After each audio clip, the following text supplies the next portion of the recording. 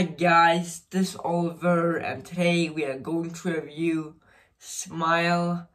I watched it yesterday at the movie theaters, and this is my movie review of the movie. And I didn't think this movie was that scary. Many people are talking about this movie and how scary it is. OMG, so scary. I didn't think it was that scary because of the trailers. It spoiled too much, in my opinion.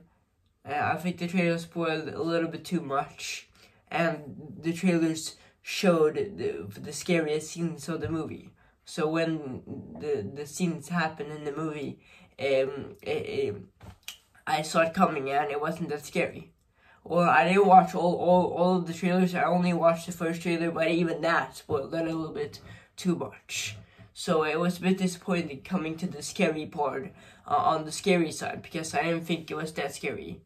But I will say that I don't want to spoil anything for anyone who hasn't seen the movie. But the last 30 minutes of the movie, or the last 10 minutes or something like that, are really scary. They are fucking scary.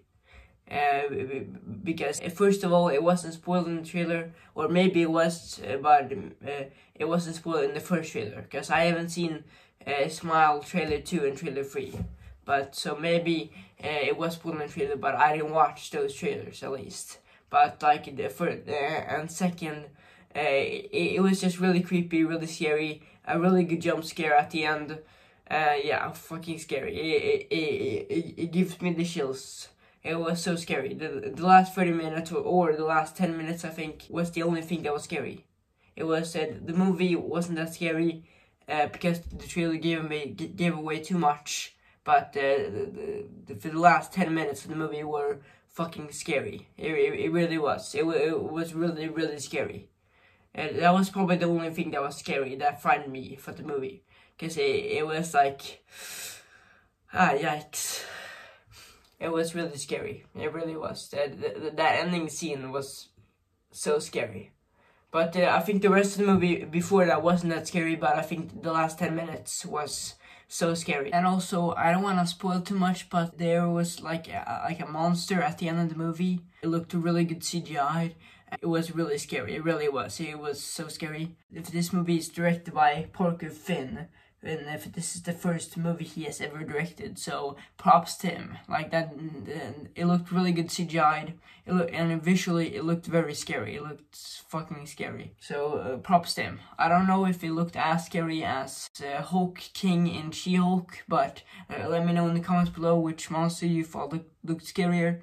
But I think people are freaking out too much about this movie. I think someone got a heart attack from this movie because of how scary it was. Like, chill out. It wasn't that scary. Or maybe it's because the trailer gave away too much and everyone was talking about how scary it was. Maybe that's why I didn't find it that scary. But at least the last 10 minutes were scary. The last 10 minutes of the movie were really scary, but then the rest of the movie wasn't that scary. It was creepy at times, and at times it was pretty scary, but it wasn't that scary because the trailers gave away too much. But as a movie, my movie review of the actual movie, and if we ignore the scariness, I think it was a pretty good movie. So like I said, the trailers gave away too much, a bit too much, but I still think it was a pretty good movie. I liked the main character, and she was a really good actress. Yeah, I liked this movie. It was pretty good. It was well made. I liked the scene with the head. I wish that scene wasn't in the trailer, because that scene could have been much scarier if it wasn't in the trailer. Because I really wanted to see that scene play out without knowing it.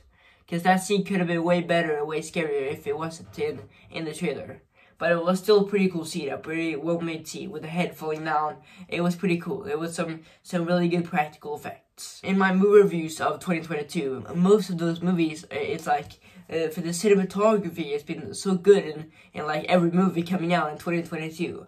Except for Jeepers Creepers Reborn, but besides that, it's like have some great cinematography. And the same thing can be said about Smile. Visually, this movie looks really good.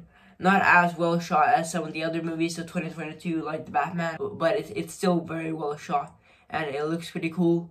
Now for me, in the end, Smile was a pretty good movie, I think.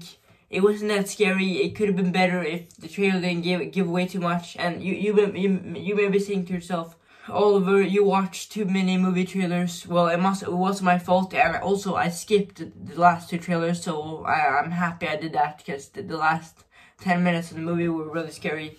I'm happy I skipped those parts. Even the first trailer spoiled a little bit too much. So if the trailers kind of ruined this movie, because if the scariest scenes in this movie were kind of ruined by the trailers, except for the last 10 minutes.